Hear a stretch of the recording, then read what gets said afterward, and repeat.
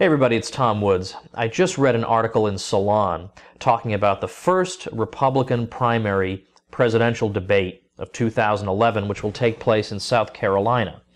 And I mention it only because the author says that if Ron Paul should declare himself a candidate for 2012, then at that debate, he will probably say his usual crankish stuff about endless, expensive, unchecked war and the gold standard. Yeah, that's crankish.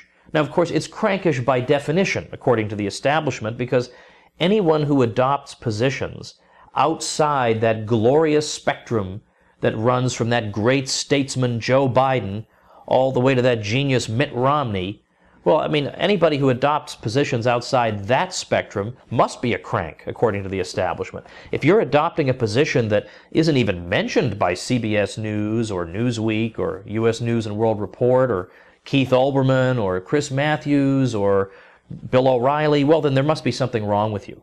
That's the only explanation they can come up with, and that's the routine they go into all the time when they have to deal with somebody who refuses to place himself between Joe Biden and Mitt Romney.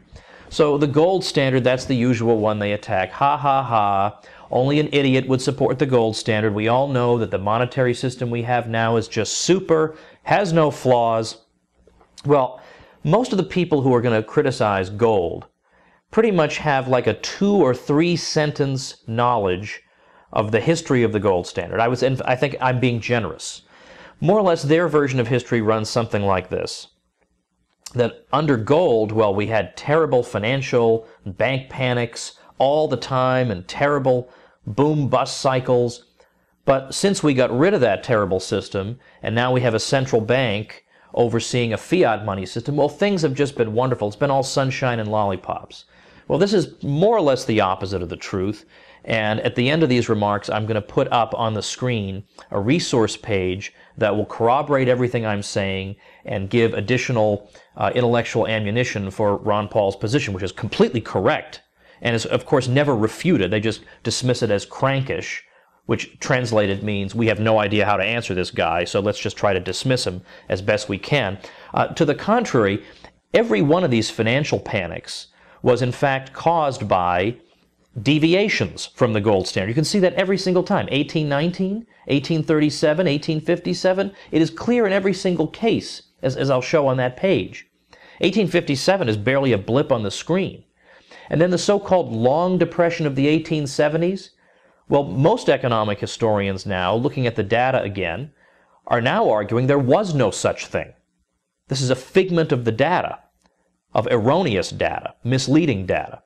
In fact, Christina Romer, who was a chief economist under Obama, so therefore obviously not a supporter of the free market, she's done important research showing that data that seems to show that the Federal Reserve System has given us such wonderful stability as compared with the terrible instability of the 19th century, these statistics are extremely misleading to the point of being useless, that they overstate the instability of the past and understate the instability today for reasons, again, that you can find out on my page. Well, also, let's consider after the 1860s, we had several bank panics in the U.S. What's the cause? Well, a key factor is unit banking laws in the states that say that each bank can have only one office. They're not allowed to branch. Well, what does that mean? That means each bank office is necessarily fragile and undiversified, and so therefore extremely vulnerable. Now notice that Canada had none of these panics. Well, Canada also didn't have the debilitating regulations that the U.S. had in the form of the unit banking laws.